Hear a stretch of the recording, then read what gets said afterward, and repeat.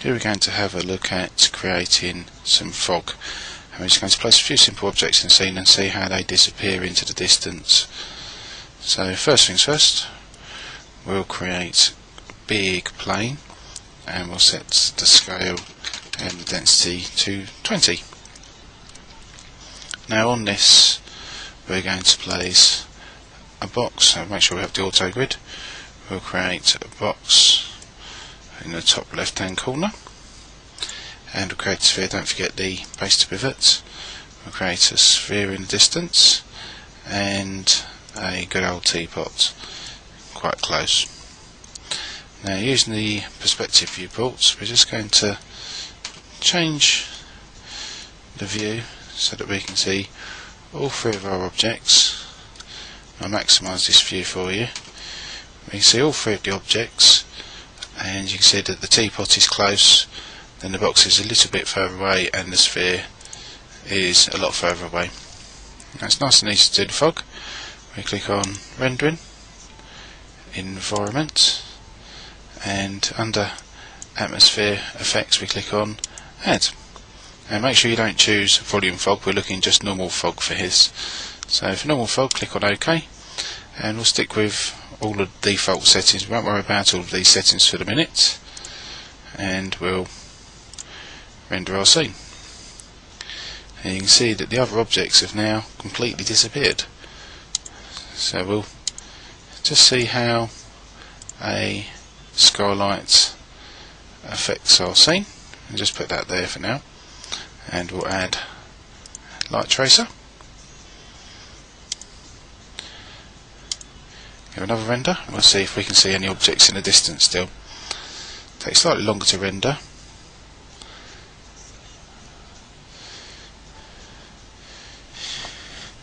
You can just make out the box in this corner here, but the sphere's completely disappeared.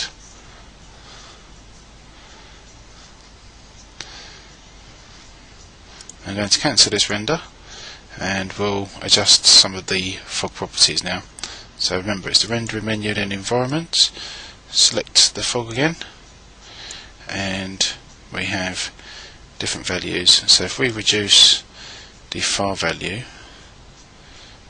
down to about 50%, just rough, give another render.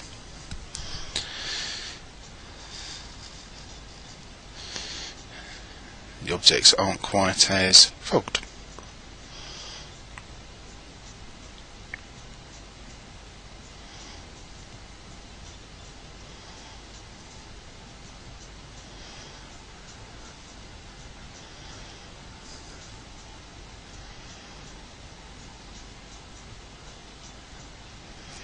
Almost there. Now we have another type of fog that we'll have a look at when this render's finished, and that's layered fog. And we can have a look at this.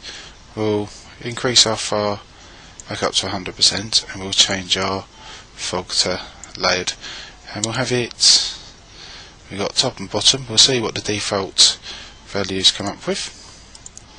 So we have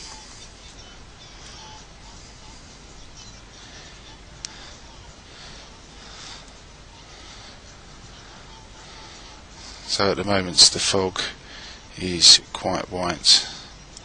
Cancel that. We'll try different options.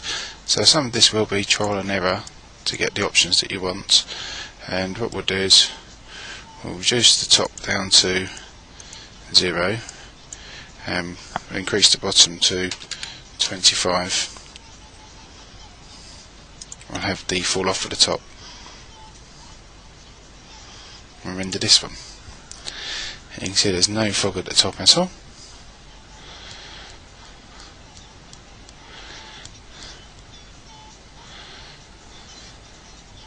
You can see that the objects are now sitting in, I suppose, an effect that you'd see in horror movies.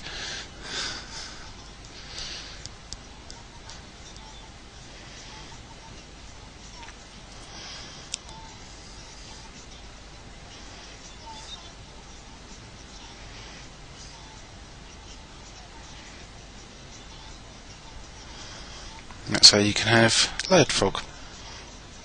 Again, have a play with some of the settings, see what they do. You can add some horizon noise, so the further away the fog gets, it has noise applied to it. You can change how dense the fog is. So if I put this down to 10%, change the bottom to 10, it'll be lower down on the objects and it won't be as thick. So last render, we'll have a look at this effect.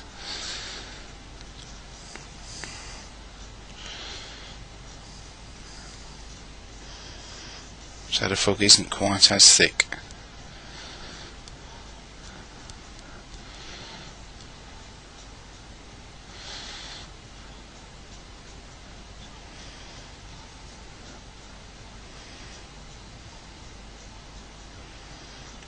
So you can see fog is an interesting addition to your tool sets, and have a play.